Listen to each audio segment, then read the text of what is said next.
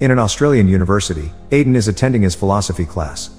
Mr. Wirtz asks everyone why they think we are here, and there's a variety of answers from students, from religious perspectives to the scientific explanation of atoms.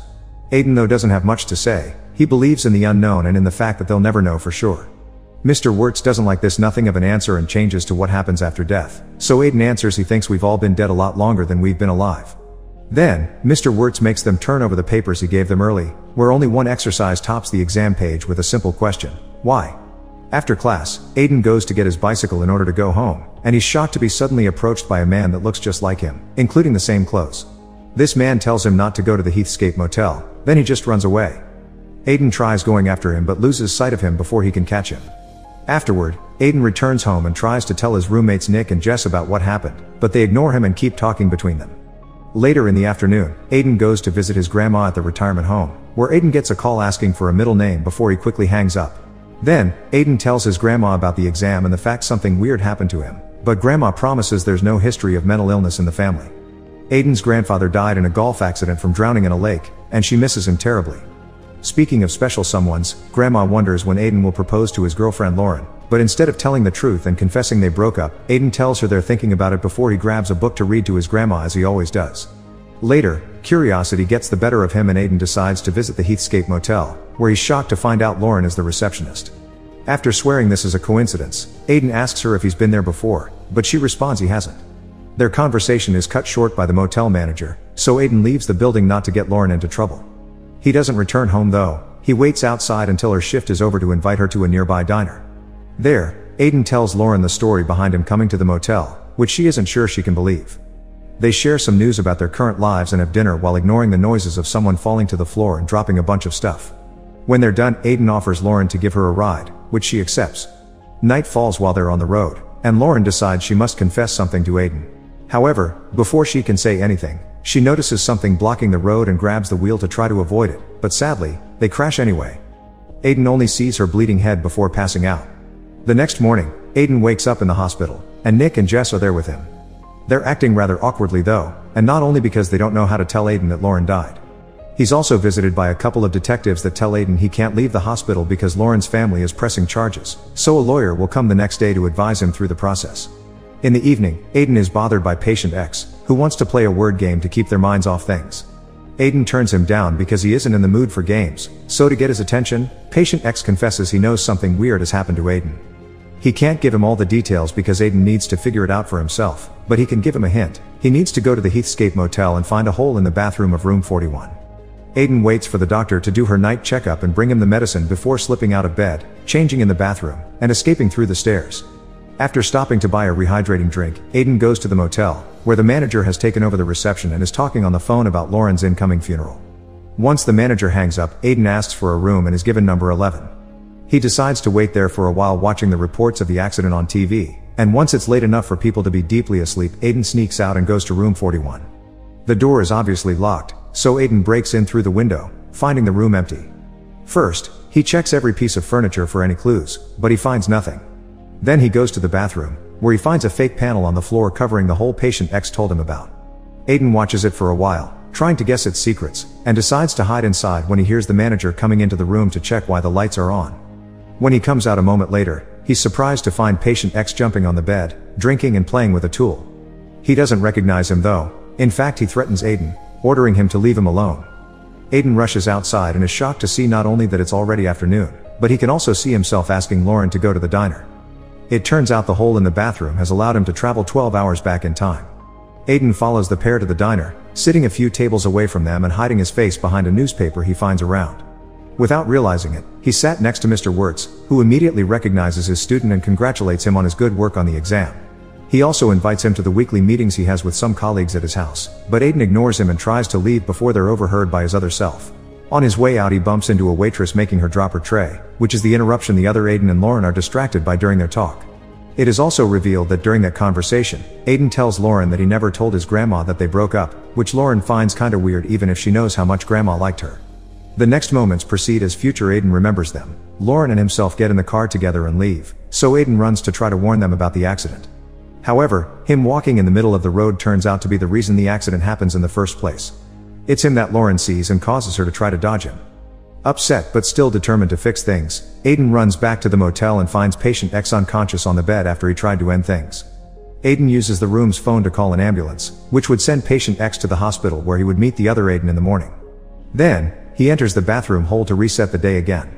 This time, Aiden goes home and tells Nick and Jess everything. Obviously they don't believe him, so Aiden makes Nick call his phone. Nick does so, revealing he is the one that calls present Aiden at the retirement home and asks him for his brother's middle name to be sure it's really him. Jess and Nick are still skeptical though, and seeing he can't do much to convince them, Aiden asks them to act surprised when the stuff he's told them about does happen. This explains how awkward they act at the hospital. Aiden leaves and, after lots of thinking, he decides to try to change things again. This time, he goes to the road and waits for his second self to appear to push him away, but unfortunately, the car crash happens anyway. Desperate and unwilling to give up, Aiden grabs Lauren's body and takes it back to the motel with him to put it in the bathroom hole before climbing in himself. However, once time goes back to the previous day, Lauren's body disappears. This time, Aiden decides to go to Mr. Wirtz's house for that meeting with colleagues he had mentioned. Aiden tells them what has been happening to him while pretending it's a novel he's trying to write, and he wants to hear some ideas on how to help the character fix the timeline. The other professors think going back in time to save the girl is a cliché story that needs some twists, but they answer his questions anyway. Going back in time shouldn't be possible because the past has already happened. Besides, time doesn't exist in nature, it's only a measurement of movement in space. Those who do think time traveling could be a thing have two different theories. Some say time is circular and traveling sends you back to the same point, others think each trip creates an alternate timeline. Either way, Aiden can't change his own result, at most he could change the future for an alternate self. Before Aiden leaves, Mr. Wirtz confesses that when he was a kid, he dreamed of being visited by a time traveler that came all the way back to fix his life. He also reminds Aiden that his character should only go back for the right reasons and only influence the most important situations. Afterward, Aiden goes to a convenience store, where he sees a newspaper with an article about Lauren's death. It's here that the detectives manage to find him and arrest him. Once they make it to the station, the detectives explain that Aiden's escape from the hospital makes him look like he's hiding something, so he better has a good reason why he left. While a mysterious person is outside approaching the station, the detectives hit Aiden to make him confess Lauren's murder. Aiden decides to get cheeky and tell them about the time-traveling deal, but the detectives don't believe him because then he should have broken himself out of custody. It's then revealed that the mysterious person outside is another Aiden, who makes everyone in the station evacuate the building by making a threatening phone call. The detectives leave as well and handcuff Aiden to a post together with a mentally unstable addict, who can't stop flailing and accidentally hits a trash can behind him. When the can falls, Aiden discovers there's been a saw under it waiting for him, thus he changes places with the addict, drags the saw over with his foot, and uses it to break the handcuffs. Aiden begins running away, avoiding the road and jumping through people's backyards to try to lose the detectives that are now chasing him. Eventually, he finds a parking lot and hides under a car, causing the cops to drive by without seeing him. Afterward, he breaks into a neighbor's tool shed and finds a saw that he uses to take off the other half of the handcuffs. Then he realizes this is the same saw the other Aiden left for him, so he takes it back to the motel with him and enters the hole. Once he's traveled back in time again, he takes the saw to the police station and put it under the trash cache for the next Aiden that gets arrested. Next, Aiden goes to the diner to have some time to think, and discovers he's sitting next to patient X. The man is looking much better and he's even wearing a suit, but he doesn't remember Aiden. This means he has managed to change his past, which Aiden confirms when he asks the man about his occupation and if things could have gone differently for him. Patient X explains he's a lawyer but he almost went to war, and only a strange incident stopped him from going. He refuses to go into detail about what happened, although he does still remember the word game. After Patient X leaves, Aiden gets a call from the retirement home saying his grandma doesn't have much time left. Wasting no time, Aiden goes to see her, and after Grandma wishes her husband could have been here with her, she asks Aiden to read to her one last time. Later, Aiden visits his grandpa's grave in the old abandoned house where his grandparents raised him after his mother left him. Starting to have an idea of what is the right thing to do, Aiden makes a graphic of the timelines to make sure he's got the math right and goes back to room 41. Patient X is there jumping on the bed again, and this time, he remembers him. He teases Aiden, telling him he can't stop him from using the tool because he needs him to go to the hospital and tell him about this room in the first place. You can only influence time but not interfere. Their conversation is interrupted by the manager coming over to check on the noises, so Aiden and Patient X hide in the bathroom. There, Patient X explains to Aiden that the trick is to stop the person from being in the situation in the first place and reminds him that time travels with him before jumping into the hole. Aiden gets inside the hole as well, but this time, after returning to the previous day, he immediately gets back in to travel even further into the past. He begins doing this constantly, jumping one day at a time as different guests stay in the room. He only leaves the building a couple of times to check on important moments, like his breakup with Lauren and their first date. After jumping through thousands of days, Aiden eventually makes it all the way to his grandparents' young years, finding his grandpa practicing golf near the lake.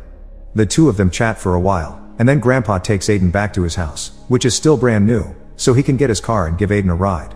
His grandma is also there, looking young, beautiful, and reading as usual, and Aiden can't help shocking her by quoting something she always said to him.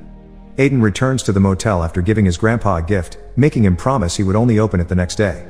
The following morning, when Grandpa goes golfing, he accidentally loses the ball in the lake. He considers jumping in to recover it, but then he remembers Aiden has gifted him a second ball and uses that one to keep practicing. This prevents Grandpa from drowning, and now in the future, an older grandpa appears next to Grandma at the retirement home. Since he can't travel forward, only backward, Aiden stays in the motel and lets the years pass naturally, eventually becoming the man known as the motel manager. On the day the accident is supposed to happen, old Aiden visits the abandoned house again while present Aiden is in his philosophy class, answering the why question with why not. When present Aiden leaves the university, this time he's approached by old Aiden, who tells him to go to the Heathscape Motel. Present Aiden does exactly that, and old Aiden watches from afar how Lauren accepts present Aiden's invitation to walk her home. Make sure to subscribe and turn on notifications so you can watch more videos like this. Thanks for watching.